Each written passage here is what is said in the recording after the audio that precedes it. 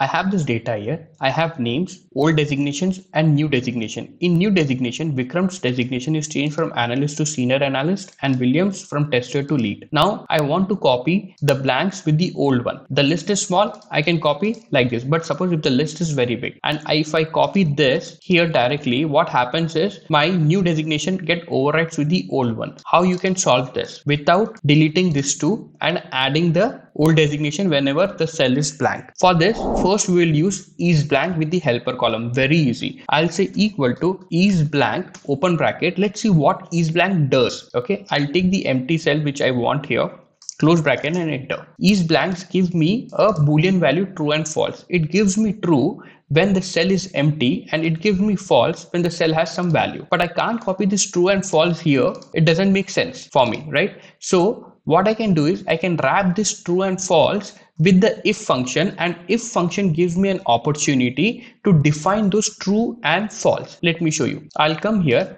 I'll use if open bracket. Now, what is my logical test? If my C2 cell is blank, if this is true, in place of true, I need my old designation B2.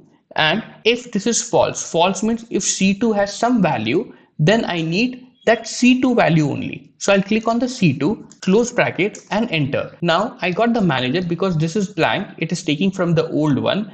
And when I do a double click, senior analyst is senior analyst, lead is lead, because when it is false, it takes the same value. Now I can just copy this, come here, do the right click. Now I can just copy this, come here, do the right click and click on the values. I got it. Now I can delete this without changing your new positions, new designations. You got your answer. If you like this video, please do share and subscribe. Thank you so much.